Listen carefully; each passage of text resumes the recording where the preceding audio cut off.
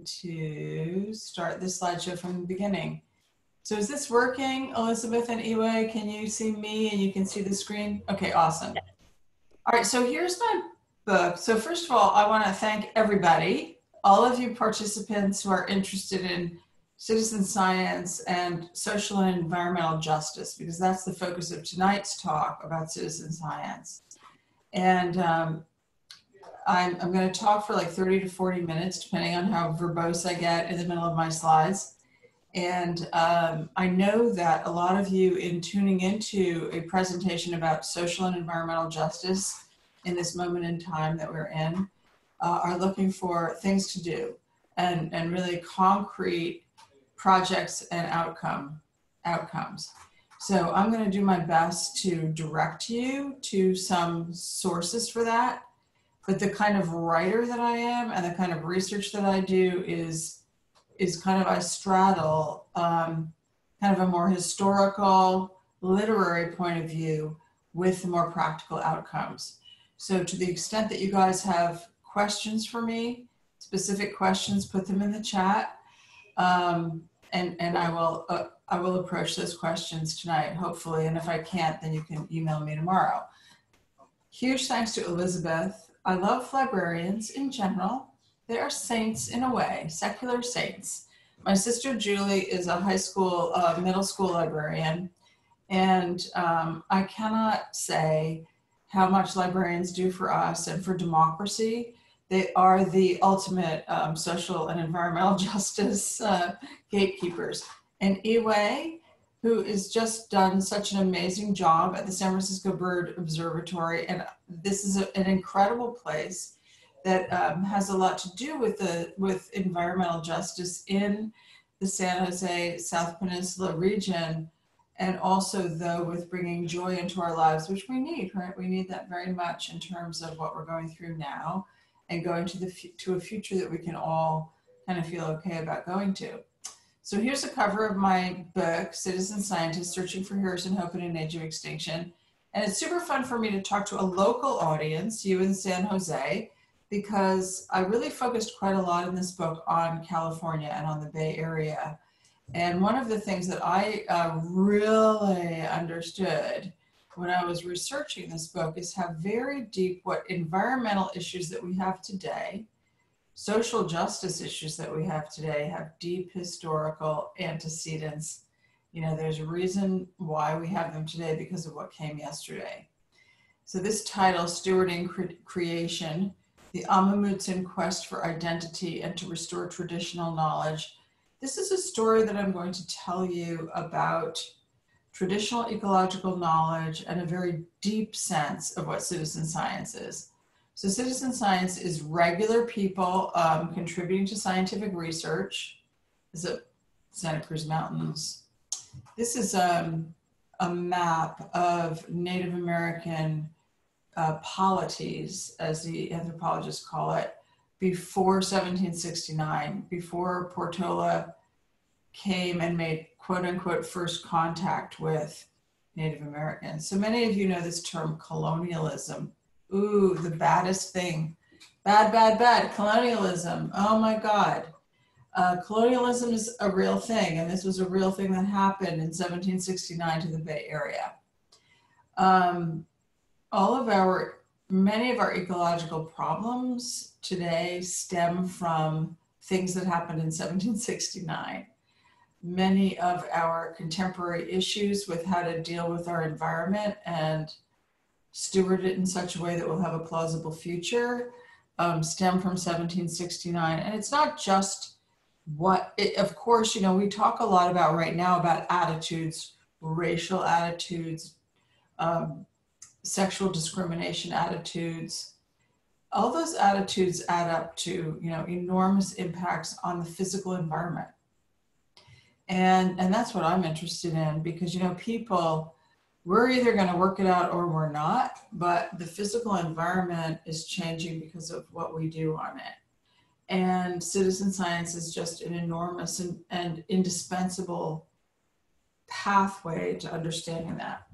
Okay, so this map is, so what I'm doing here is taking you back in time a little bit to what the Bay Area was like in the 1700s, but through a story that exemplifies what citizen science is. And I can't remember whether it was Iwe or Elizabeth who mentioned citizen science versus community science. So sometimes citizen science is a term that's objected to. So I'm sort of telling you two narratives at once. Let me get a little bit clearer. I'm gonna stop with the big overview of citizen science. I'm gonna bring you back to what you're looking at. Okay, this is a map of near Santa Cruz, Año Nuevo Coastal Natural Preserve, kind of close to San Jose on the coast. That White House Creek Road is there. You might want to go hiking there. It's an absolutely beautiful place. And in that area, about, I think 20 years ago, a California state archaeologist found the remains of what's called Quirosti, or the Big House. And this was the Native American meeting place of many polities where Portola, who was a Spanish conquistador, who wasn't a conquistador, Spanish emissary from the crown, came and made first contact with the native Californians. So first contact is just this huge, what do you call it? Something that sounds better, a euphemism. Because yeah, it was first contact, but it was also like a death knell for the civilization that had occurred for thousands of years before that Spaniard came. So the Spanish colonial system was gigantic, it was global, and basically the Spanish crown was looking for more resources to exploit to make themselves richer back home.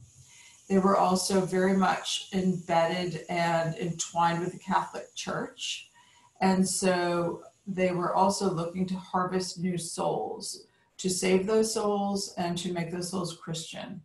So this is kind of the mindset of Portola coming to the Bay Area, looking for resources and looking for souls. So found Indians, Native Americans, Native Californians, and an immense amount of resources to exploit. So this is an old map of California, depicting California as an island. California is not an island, as we all know. It's a state, it's part of the continent. But because of the Sierras and the intercoastal ranges, we have a very special and very unique ecosystem in California. And so, in fact, ecologists refer to California as an island ecosystem, even though it's not literally an island. And this kind of map actually makes reference back to ideas about the Garden of Eden.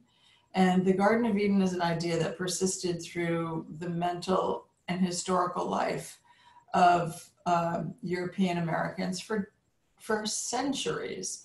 And the most persistent, long-term place where that could possibly be located was thought to be California. So we all live in California tonight, I think probably most of us on this call. And we know that California is a kind of an Eden. It is special. We're glad we live here mostly. And it is a unique place. It is not an island, actually, though. And then some negative things happened to California that were also happening around the world and around especially North America. So the whaling industry, which was huge in the East and was a huge driver of the economic development of the East Coast into a sovereign nation that eventually became the United States of America. You can't make a sovereign nation without money, without commerce. So this was a problem from the very beginning when the Pilgrims came to the United States from what are now the United States. They came to North America from England. They didn't know how to make a living. They didn't know how to survive. And an Indian taught them how to harvest beavers. And the beaver trade became a 300-year market that is really the foundation of the United States. That's a story that I tell in my previous book called The Spine of the Continent. In Citizen Scientist, I talk about how when the East Coast whaling industry basically drove all of the whale populations to near extinction, it increased over to the West Coast. But in those days, in the 1700s, it was super hard for those Europeans to get to the West Coast. There was no Panama Canal. So they had to go all the way down under South America and over to up here to the coast where we can see whales these days. But they decimated whales here too. Now, whales play a very large part in the ecosystem. And when you take them out in huge numbers, which we did, you put a big negative impact on the ecosystem. Here's people killing seals, fur seals, for their fur. So they took out all of, hundreds of thousands of seals. Just absolutely brutal killing of physical animals. Grizzly bears were just enormous numbers in California, and especially here on the coast. I think Berkeley, the name Berkeley refers to bears.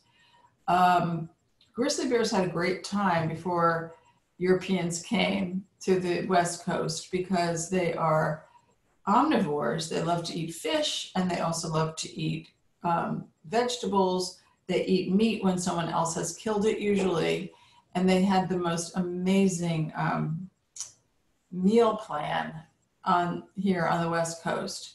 And then when the Spanish came, they basically set about exterminating all the grizzly bears because the Spanish, among other things, they also killed wolves and mountain lions. The Spanish were interested in bringing cattle to the West Coast so that they could grow beef for people to eat. And then, of course, these top predators in the wild ecosystem, grizzly bears, wolves, and mountain lions, were competitors for those ranch resources because they also wanted to eat the cows, and especially the calves that were easy to kill. So here we have just sometimes I give a presentation and I do explain it in my book and in my books, both The Spine of the Continent and Citizen Scientist, about how taking out these animals, reducing their numbers, has an immensely negative impact on how the whole ecosystem functions. Beavers also, another whole story, again, mostly told in Spine of the Continent. All of these animals have this huge effect on how the ecosystem functions. This is a shot from the gold rush and the deforestation of the gigantic redwood trees. This is a redwood tree. Can you imagine the size of that redwood tree? Look at all those guys. So this just enormous dissension of locusts in the form of human beings descended on the coast of California during the gold rush, not only looking for gold, but also then harvesting redwood trees and reducing the population of redwood trees at least, by 3/4 in a very short period of time. So today, one of the wonderful organizations to support in the Bay Area is Save the Redwoods League. They do fantastic work, and they are safeguarding and protecting the last redwoods that we have left. And they're also really investing in the future about where can redwood trees persist in a time of global change, of climate change. So when the Spanish came to California, to our area, the first thing they did is they stopped Indians from burning the landscape. So native Californians burned the landscape. This is a fascinating story of an ecological relationship between people and the landscape. And they promoted the populations of wild animals and wild ecosystems through the use of fire. So these native Californians were on the landscape for thousands of years before the Spanish came. And so the ecosystem had actually adapted to human instigated fires. But then the Spanish came and they stopped all that. So I'm going to just give a little pause. This is the most wonderful book. You can get it out of the library, Tending the Wild by Kat Anderson. But you might be asking yourself right now, and I'm wondering that I haven't set this up quite right for you, about what does all this have to do with citizen science? So citizen science is regular people contributing to scientific research. That's you and me without a PhD. I will give you some resources for how to participate in that or how to set up projects yourself before the end of my talk. But in general, citizen science is a whole kind of area of knowledge, of direct knowledge of how nature works that has a hugely long tradition. So in the Western European tradition, Charles Darwin, who codified his theory of evolution by way of natural selection, he was a citizen scientist, no advanced degree, and he didn't work for anyone. He was an independent scholar. And he made massive observations of wildlife and of processes over time. And all of that data collection is what he used to build and uncover his theory of evolution, which has turned out to be extremely correct. So lots of PhD scientists after Darwin, since the late 1800s, set about to prove or disprove Darwin using what more codified, perhaps, data. And all the data shows that Darwin was right. So Darwin was a direct observer of nature. So were California Native Americans, or Native Californians. Thousands of years of living very closely with other species, plants and animals, and making a living off of cultivating those populations. So the Spanish came and they interrupted all that. That's the grotesqueness of the colonial, I don't know, karate chop. This is a slide that is talking about an Australian tribe that still exists and still burns the landscape as part of its hunting and gathering routine. And the reason I include this is to say that indigenous people all around the world have used fire as part of how they relate to the landscape. So in my book, in my citizen science book, I profiled the Amamutsan tribe, which are located, or they are affiliated with, the Santa Cruz Mountains, just around and a little bit south of San Jose, where presumably all of you guys are who are on this Zoom call. This is Val Lopez, who's the chair of the Amamutsan people. And the reason I got to this story is because of this historical trajectory of what has happened on the landscape. And archaeologists led by Kent Lightfoot at UC Berkeley did just a gigantic, decadal, over several decades study of this big house of the Quirosti place where this archaeologist had found all of these remains of the native Californian people and what they had done there. And so this archaeologist, Kent Lightfoot, and a huge team of people from all kinds of disciplines set to studying this and trying to understand what happened here. But in the world of archaeology and anthropology, these are fields which have been very sensitive for many decades to this whole idea that if you're a scientist studying people and indigenous people, you are still being exploitative of those people if you come in as we're the scientist, you're the subject. So archaeology and anthropology had a nervous breakdown decades ago in which they said, we can't do that anymore. Because if we act that way, then we are being the same as those colonial exploiters. So a long time ago, this is a very deep thread of what citizen science is about today. Archaeologists and anthropologists said we have to co-create projects with the people we want to study. We want to study them. We want to understand what their history is, but we can't just be the only ones with the questions. So now it is standard, really, for an archaeologist or an anthropologist to say to local people, we'd like to study your history, but what would you like to collaborate with us? And in terms of how you'd like to collaborate, what were the questions that you would like to ask? So the Amamutsan people, Val Lopez being the leader, said, yeah, we'd like to help you. We'd like to help you figure out our past, because we would like to recuperate our past. We'd like to know more about our past so that we can restore our historical practices, our cultural practices that for thousands of years helped our people be a healthy, vibrant community. And that healthy, vibrant community was torn apart by colonialism. So this is just a huge concept, really. These are young members of the Amamutsan tribal people today who are involved with this work at Kurosti. And they help. So what they want to do is restore cultural practices, which includes burning. It also includes cultivating certain plants that are sacred to the tribe.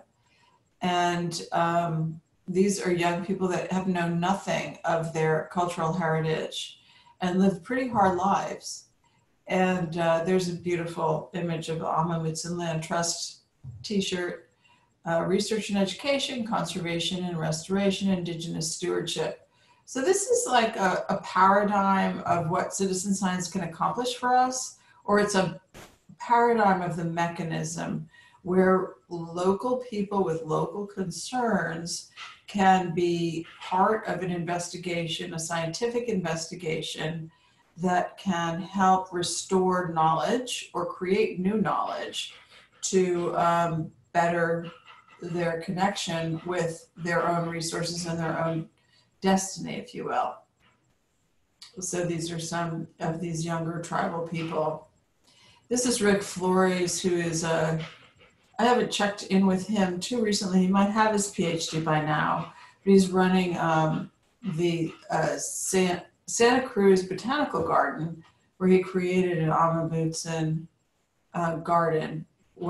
So is a big part of his garden there is what the landscape would have looked like when the native Californians, the Amamutsan people, were living on the land without this big colonial force. And Pie Ranch, if any of you have been happy and fortunate enough to stop there and get a pie, which are delicious. Pie Ranch is a wonderful place that is helping the Amamutsan and has created a learning garden there on their property. And this is a photograph of a controlled burn. And this is a practice of helping to cultivate the landscape. So I should say that, much of the problem we have here in California with these wildfires that burn wildly out of control are partly the result of suppressing small fires. So the landscape evolved with small controlled burns at a low level for thousands of years. And then that was stopped. So then all of this very flammable brush has accumulated in the last 200, 300 years. And when an ember flies, everything goes up in smoke. And it's just one, so the wildfires, right now we're focused on COVID, but we will be confronted with wildfires soon enough, right as the fall encroaches. And there's so many levels upon which we're pushing earth processes and survival to a breaking point. And so what on earth are we going to do about that? How can we approach it? And the answer, I think, is citizen science. So I'm going to give you a little bit of a quick tour through some tools that are out there. The wonderful thing about citizen science is it's free.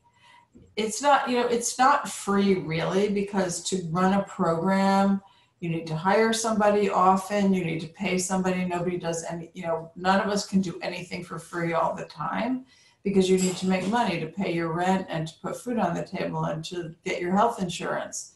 So citizen science is free in that the tools are free and widely available. This is one of them called OpenStreetMap. So the world of citizen mapping and citizen science are very much the same thing, really. So if you look at it this way, the Amamutsan people do not have tribal sovereignty. They are not recognized by the federal government as an official tribe. Therefore, they do not have a reservation. They do not have land that is theirs. And that happened to a lot of California Indians for very deep and, fraught reasons.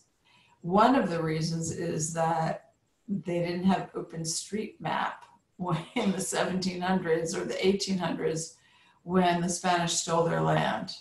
And then when the gold rushers came and stole more of their land. With something like OpenStreetMap, who owns what and what is democratically open and available. So this is just a screenshot that I took today of OpenStreetMap of San Jose. And let's just talk for 1 minute here about environmental justice. In general, your neighborhood where you live is better for your health and well-being if there is a lot of biodiversity around you. If there's a lot of trees, there's a lot of shrubs, there's birds, there's insects. You want rich biodiversity. It is psychologically better for you, it's emotionally helpful for you, and it is better for your microbiome.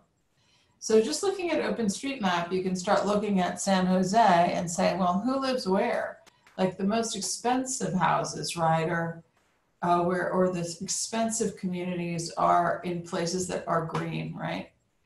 And the less expensive places that are more where people have to live if you don't make a lot of money are more cement filled.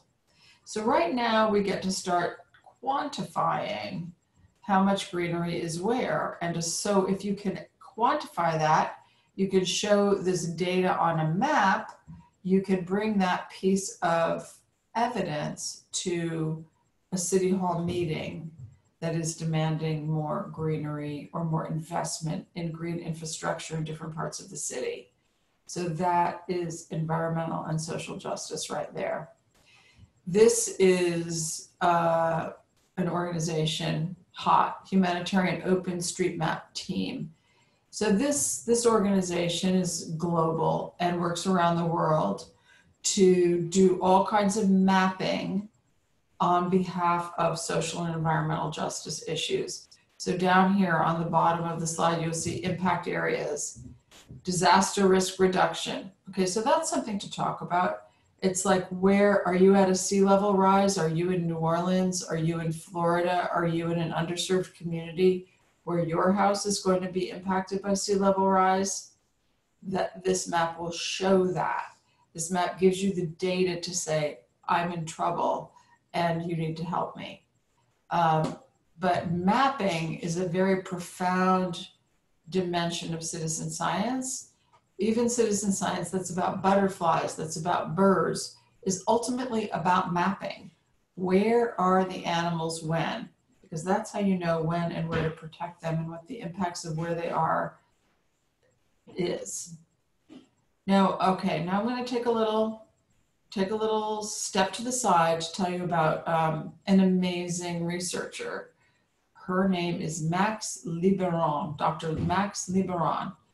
And if you have a pencil, write down Dr. Max Liboiron and look for this particular presentation on YouTube. Tools, Practices, and Ethics for Monitoring Marine Plastic Pollution, developed in a feminist laboratory. So her whole thing is, I have an anti-colonial laboratory. So that colonialism, where the Spanish come in, they take over the indigenous people, they steal all their land, they kill the people, they steal everything. That's colonialism. It still goes on. It's going on now. She is working, and other people are too, but this is an excellent example of a citizen science platform that is helping in the quest to resist colonialism. So this is a slide, she answers the question, if you call yourself a feminist lab, does that make you biased? And she argues that the minute you're a scientist, you're taking a side. This slide In this part of her presentation, she makes a distinction between equality and equity.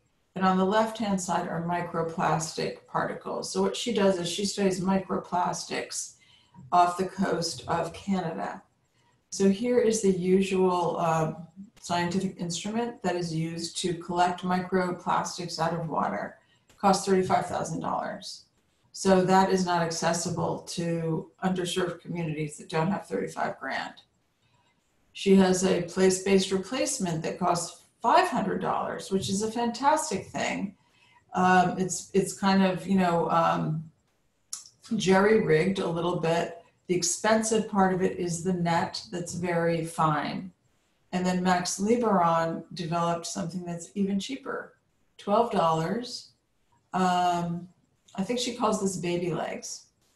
So Max Lieberman's whole thing is you can create instrumentation to analyze your environment that are cheap and affordable. Sometimes the instrumentation is so expensive that a community can't afford to use it. So what she found out in her community in Canada, there's a Christian community that is very devoted to baptisms. And when you have a baby girl and you baptize that baby girl, she has to be wearing tights. And they don't have a lot of money. So that like the local CVS or Walgreens or the equivalent carries tights for these baptisms, and they cost like $3 for a pair of tights. So you can buy these tights and then add them to this other contraption and make a perfectly useful monitoring tool for microplastics. So Max Lieberman monitors microplastics off the coast of Canada. And she finds microplastics everywhere. I mean, you've read about this, you've heard about it. We're ingesting them, we're breathing them, we're eating them. This is her on the left in the red boots. And this is her giving her results to a local community meeting. So her thought about really being anti-colonialist and being really fair to a community is to say, you know, I did this research and I found these results. There's a lot of microplastics in the fish and that you're catching. So fishing community, that's how they make their living. I could publish this data because I'm a PhD scientist. That's what I do. I publish data. But I want to know whether you want me to publish it or not. So she shows the data showing how much plastics are in the fish in her environment. And she shows it to the community and she gives them a context around it. And the community says, yes, please publish the data, because even though they are finding plastics in the cod in Newfoundland, it's much less than is being found in the cod that's coming from Europe. So actually the European cod has more plastic in it. So if you're a consumer at the grocery store, you might want to buy the Newfoundland cod rather than the European cod so that you'll get less plastics. But the whole point of this is that it's the community that decided about what to do about the information about its own landscape. Now, this is a great thing. Like, what if we could have meetings all the time with people who are doing science, people who are doing analysis, people who are making observations about how we're living, and we could decide together, do we want it published? Do we not want it published? Where does it fit in with the global story? And she is working in a small community in Canada. You know, most of you, I'm assuming, are in San Jose. I'm in San Francisco. We're in very large communities where there's many parts of our community. And so we're not going to come to agreement very easily at all about what we want to do about any data. So we have something of a different situation.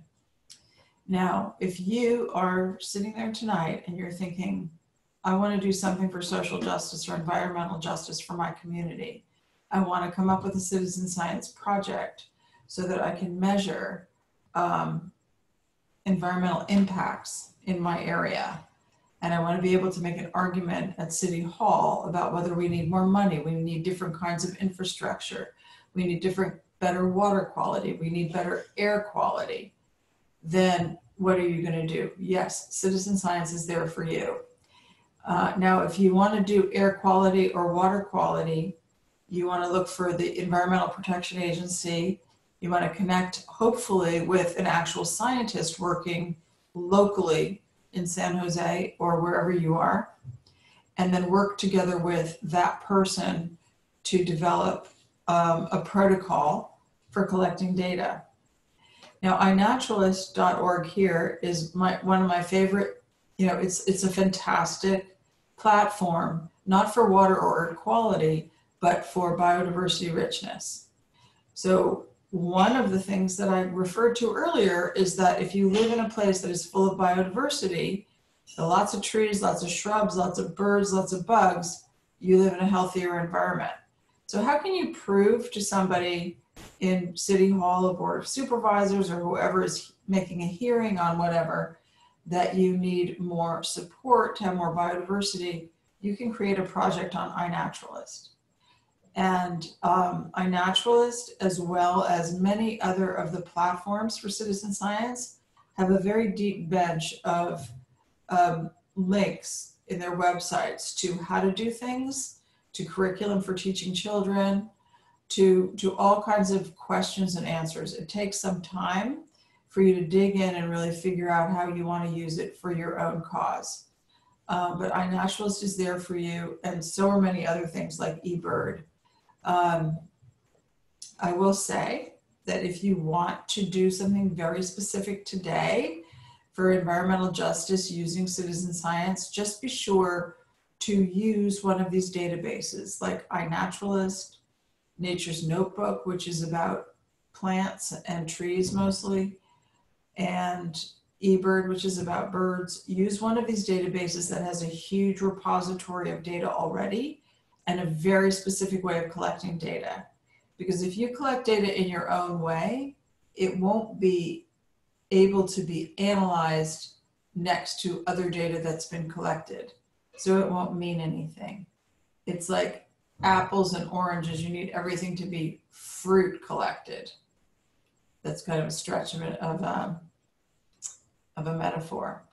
Literacy for Environmental Justice. This is an amazing and fantastic, wonderful organization in San Francisco, focused on kids and learning with really practical activities and projects that kids participate in. Bayview, Heron's Head Point kind of area. This is something for you to look at if you're interested in kids. And then this is a water quality project on a website called SciStarter.org. So that's SCISTARTER.org. And this has protocols and instructions for how to measure water quality, if that's something that you're interested in pursuing. This is an older slide from one of the San Francisco Bay Observatory talks. It's a citizen science organization. You know, birders are citizen scientists. And when you observe birds with purpose, with taking the data, you are helping support those birds because you're helping create a narrative, a story about how they're doing. And then this is a local San Jose project by Mirav Virons. I'm forgetting Mirav's last name. BioBlitz Club. Check her out. Join up with her. BioBlitzes are a fabulous, fun citizen science activity. Mirav also is one of the main people at an ant survey that's been going on at Stanford University for years. She's a very lovely person and so inspiring, and what she does is fantastic, and you're lucky because she works in your area. So bioblitz.club, Mirav, check her out. So I think I am at the end of my presentation. I'll stop sharing my screen and I'm happy to respond to questions. Yes, I see someone that says, love Merav, she's awesome. I totally agree.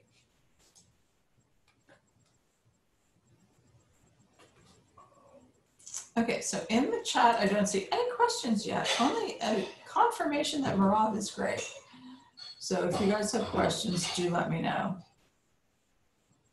Oh, there she is, Von Schack. I was forgetting your last name, Merav. Merav Von Schack. Please look at her bio, join up with her.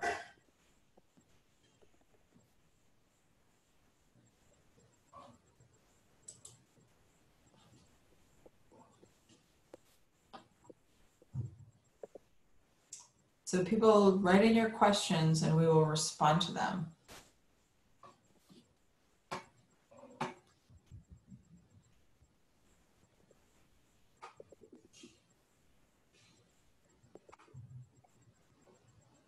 So it looks like we have a question from Vanessa Farrer. How did I get into this work?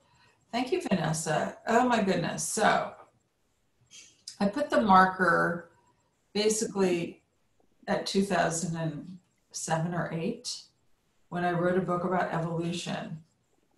And I've always been interested in science, but my background is in literature. I was a travel editor, I was a book review editor. So I get this job to write a book about evolution. I didn't get the job. I totally tried very hard to get it. I wrote many proposals and finally got a book contract to write a book about evolution that was based on the specimens of the California Academy of Sciences. The kind of science that goes on there it's not citizens. They do now have fantastic citizen science program and also house iNaturalists. So it's become a leader in citizen science, which is kind of ironic because in 2007 and 8, when I was researching that book, nobody believed in anything like citizen science, like only PhDs, only people with, the most amazing credentials could do science.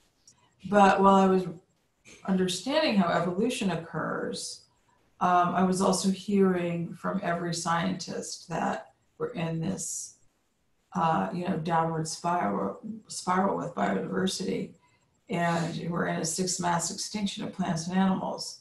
Now we're in an insect apocalypse. I mean, the news just doesn't get any better. It just is not getting better. And so I finally kind of understood, Elizabeth Colbert's book, 6th Extinction, kind of brought the idea into a general consciousness about the 6th extinction. That didn't come out until 2014.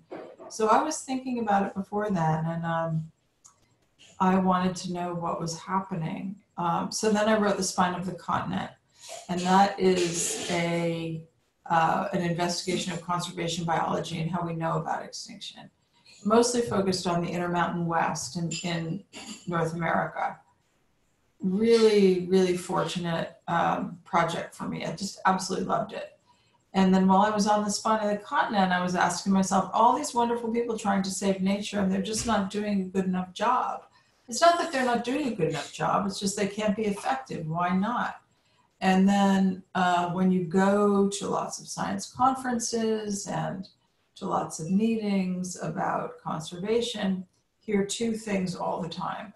We need more data because we don't know exactly where plants and animals are when, and we need more people involved. But then I also was noticing that all the projects that I was profiling in the spine of the continent that were effective had a common denominator, which is that regular people were involved in collecting the data. And that had 2 parts. One is they had enough data, and the other part is they had advocates who helped get things done on behalf of the animals or plants that were under siege. So I said, okay, I'm going to do my next book on citizen science because this is what this is and it's so fabulous. And I was very fortunate, really, or I just hit it at the right time of citizen science started to just boom, especially with digital technology. And I see it is still booming, but we still need to really support it and encourage it. And I've been all about biodiversity and extinction, and that is my main passion. But I also want people to understand, like, this tool of mapping and data collection, it's useful for every kind of justice issue, and of really seeing what's happening on the landscape. So that's how I got into it, and then I found it absolutely fascinating to really get into the details of it, which I tell in my book. All right, so I'm going to go up here in the chat, because now people have asked questions. Thank you. Is there one project cause that you think needs more attention from community members right now? Yes. Nature. I mean, namaste. We are very focused on, and it's inextricable from environmental justice, social justice. We're very focused on the rights of people. We have to be, and there's no way around it. But that's not the end game here. The end is to actually also include the biosphere, because humanity has become such a gigantic force on this earth that we're actually changing how the earth functions, not for the better. And the earth doesn't care if we're male or female, or what race or ethnicity or heritage we have. It cares that we are consumers of energy, and we are wasters of other things, of energy. So, but to be more specific, in the Bay Area, I think our main issue is the Bay Delta. We got problems there, and it's going to be a disaster if the levee breaks, so to speak, before we figure it out. And it's just such a very human situation, because all of these rights went to farmers and municipalities and business people from the gold rush on, destroying the habitat for birds and for other creatures. They don't count, right? It wasn't their land, it's our land. We're going to take it, it has value to us. But now it's the actual physical system is breaking down. And with climate change, we need to deal with it. So the Bay Delta is the huge issue for the Bay Area, including down the peninsula in San Jose. You have you have the Santa Clara, open space, you have Mid-Penn, you have Post, Peninsula Open Space Trust. I mean, you have fantastic people working on behalf of these issues and on local land issues. Those are people to get involved with. Fantastic. I mean, couldn't really be better. How does citizen science achieve credibility? Well, here's the fantastic thing about citizen science. If you use an app like iNaturalist or eBird or Nature's Notebook, then what you have is the credibility of the atomic clock and geographic information systems.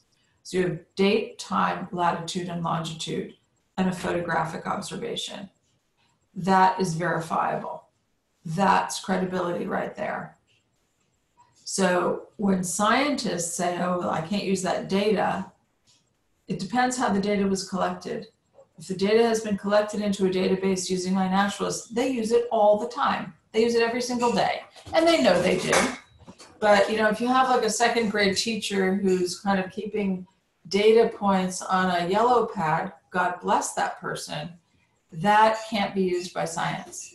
So the credibility is actually using these databases that aggregate date, time, latitude, longitude, and photographic observations. Do you think it's helpful to have a degree in biology or not really? Well, you know what?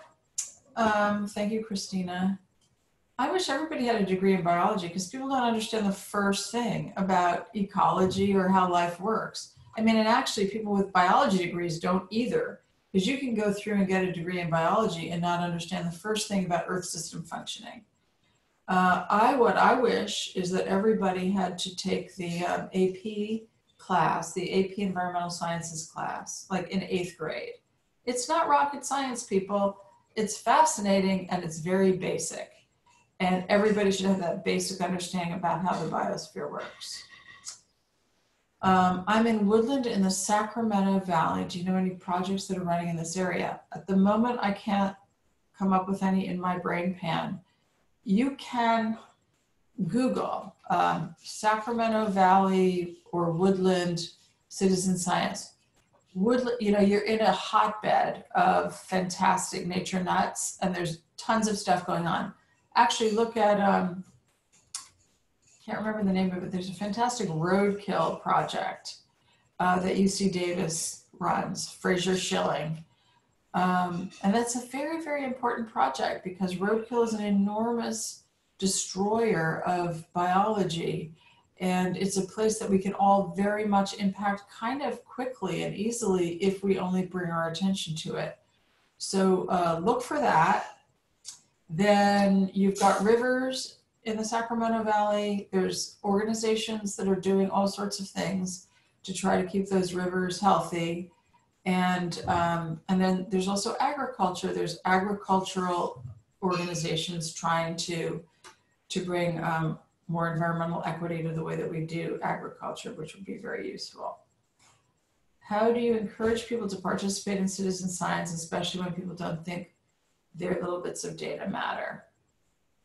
Well, I'll tell you a story, which is told in my book on citizen science by Sam Droege. And Sam Droege is a US Geological Survey scientist who works in Patuxent, Maryland, which is the head kind of their wildlife work. And they just do amazing work. And he's the most amazing guy. He's really fantastic. And he's invented so many different citizen science platforms. And he's done so much for birds and bees and butterflies. This fabulous guy. So I heard Sam give a talk a number of years ago in which he said to the audience, if Thomas Edison had never existed, this light here would still be on because it was in the air at the time, all of the information that it was taking to bring electricity into being. You know, he wasn't the only person working on it. And if he had gotten suddenly hit by a car, not a car or whatever, by a horse, somebody else would have invented it. And like basic scientific discoveries are never really the result of just one person. If you read, there's a wonderful 2-volume, huge volume book, get it out of the library, by Janet Brown about Charles Darwin. And what is so fascinating is all the conversations he had over 50 years, all of the collaborative idea sharing with people from all kinds of different backgrounds to really figure out this theory of evolution by way of natural selection. So Sam Droege, my USGS survey scientist, said, okay, if Thomas Edison wasn't around, we'd still have electricity.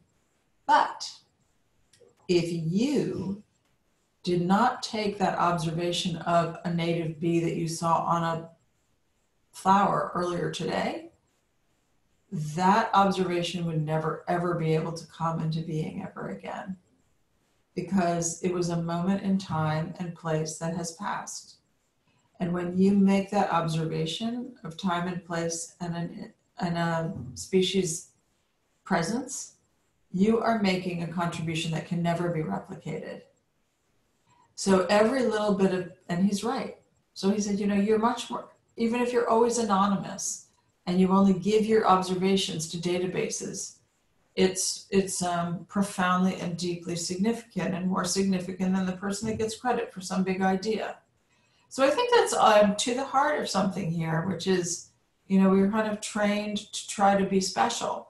We're trained to be set apart from other people.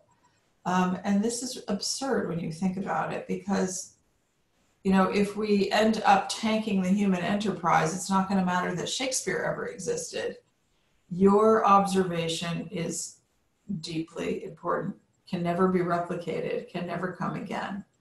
So that's what I say. Try to say it shorter than that. What are they learning about the Amamutsen near Año Nuevo? So I wrote a long article about the Amamutsen in Bay Nature magazine, so you could Google that and read it. few years ago. And if any of you don't know about Bay Nature magazine, it is such a wonderful publication. It only comes out a couple times a year, and it's just full of the richness of our incredible area that we live in. So subscribe and help support them. They're a nonprofit, but you can read about the Ama Mutsun. You can, pull up my story on the web, and if you can't, it's Ama, A-M-A-H Mutsun, but you can also find it just through my name. Can you talk about the importance of connecting children to nature as we face the challenges of climate change and mass extinction? Well, this is a huge topic. I think we all understand very viscerally and deeply, especially if we're parents of young children. My children are in their 20s now. They need to be outside. You know that they're not really very well adjusted if they don't go outside. They're cranky and they're irritating, and you can't stand them until you get them outside, and then they run around and they're happy, and it changes how they are. So it's very basic. It's a human right, and it's a human necessity. I'm a physical therapist, and I see the same type of colonialism affecting my patients and the environment of their bodies. I'm so grateful to hear of your paradigm shift. I love this. I'm inspired. I'm said today I have to get out of California, and now I'm saying I need to get California back. I love that. So awesome. I love that. Thank you so much. Yes, we need to get California back. We have so much here. We have an amazing place. Another way to connect in with California is through the California Native Plant Society. And they have citizen science programs too. And it's a way to start really, they have walks that you can go on with California Native Plant Society people. I went on a walk like a month ago, a socially distanced walk with masks on a part of San Bruno Mountain that is sand dunes. And so there's plants growing there that are millions of years old. Like their lineage is millions of years old. And the sand itself used to be on the coast. So, you just understand where we are in this deeper way through really investigating it, which I find incredibly rewarding and grounding. How can we support teachers in schools with implementing the environmental principles and concepts? Yes. I'm in favor of that. I'm going to just confess, I get overwhelmed by all of the bureaucracy of the school, principles and things. Yes, citizen science, something that is actually really fantastic for school teachers to be to utilize, and kind of really kind of tailor-made for that. So, and to the degree that students and classrooms can be connected with these bigger projects, or like with the San Francisco Bay Bird Observatory, do your project there. That's just a benefit for everybody. Shout out to bugguide.net as another resource. Yay. Used it today to refine an iNaturalist observation I posted for a spotted pine sawyer today. Well, I'm going to give you my hats off to your level of inquiry there. And yes, bug guide, there's just a wealth. So here's one thing about iNaturalist that's really fun, is there is an artificial intelligence function on that website. So when you make an observation with your phone, you take a picture with the app, and it says, do you want help making the species identification? And you say yes. The artificial intelligence gives you an estimate of what they think that species is. Sometimes it's wrong, but most of the time it's right. And it's like a master class right in your palm. It's like the best use of technology, I think. So Marab says there's some interesting roadkill projects on iNaturalist, including our Lexington Reservoir newt survey. Oh, those newts, they need help. Thank you, Marab. Yes, we need to protect them, that when they are going to do their mating in the fall, they wait for it to be rainy and at night, and then they dash across the road quite frequently where they get killed. If you know exactly where they're going to go, because of iNaturalist, you can protect them and help them get across the street so they don't get smushed. I mean, it's really It's very basic, you know, and just, you know, to acknowledge this moment of time that we're in. We're very enclosed in our own pods and our own spaces, and, you know, we can feel lucky or not lucky depending on our situation, but we can all feel kind of depressed. But when you go out and you make an observation of a wildlife and you see that this duck, that this sparrow, that this newt, that this butterfly is living its own life and you are seeing it, it's a deep confirmation of the ongoingness of a gorgeous life that we're all part of. So, I mean, I just say, you want to cheer up, go outside and look. So I think I'm to the end of the questions there. If anybody else has any more, kind of race through it a little bit, or if anybody wants clarification.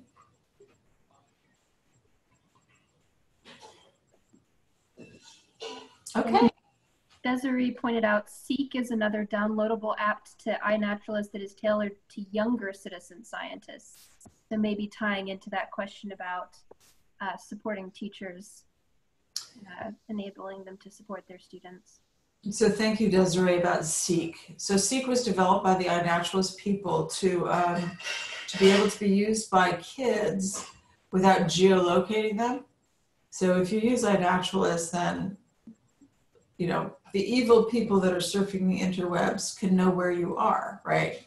Because Mary Ellen makes an observation of a Caspian tern at Crissy Field. They know that I'm at Crissy Field. And so predators could potentially target where children are if they could find them on that. So Seek was invented to not have that geolocation ability. The thing about Seek that is, so Seek is fabulous. You just put your phone with Seek on it over a species of plant and it automatically tells you what it is. It doesn't even ask you. The artificial intelligence works faster on Seek. The downside of Seek for Citizen Science is that the data does not get vetted.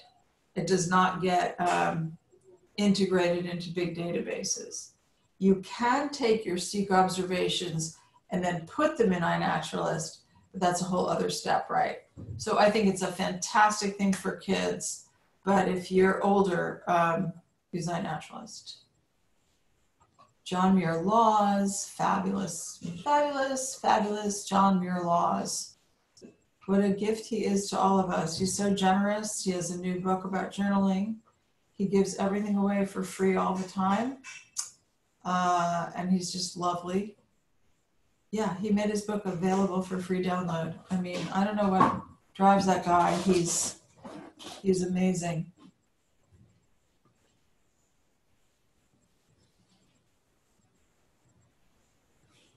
All right. Well, if there aren't any more questions, I just wanted to thank everybody for coming and joining us, and Mary Ellen especially for her fabulous talk and for being so generous and answering all of those questions and sharing of her experiences and things like that. Also, a huge thanks to the San Francisco Bay Bird Observatory for connecting us and for putting this whole thing together. We really appreciate it. It's a fantastic opportunity for folks from the library and folks from the community to get out there and get going. In the follow-up email I'm going to send out, I've been noting down, of course, because I'm a librarian, all of the books that Mary Ellen has mentioned. So I'm going to link to as many of those in our databases as I can, so that if you're interested in any of the books that she mentioned, I'll provide links to them in our catalog if they're available, so that you can check them out. Elizabeth, just in case I forget to email you this, also add into that list of books a book called Street Science. It's kind of an older book, but it's really about environmental justice, and it's very good. Excellent. Awesome. Thank you so much. Thanks for everybody to coming. Let's see just the chat. Great. Well, thanks everybody for coming and for being interested. Thank you so much for joining us.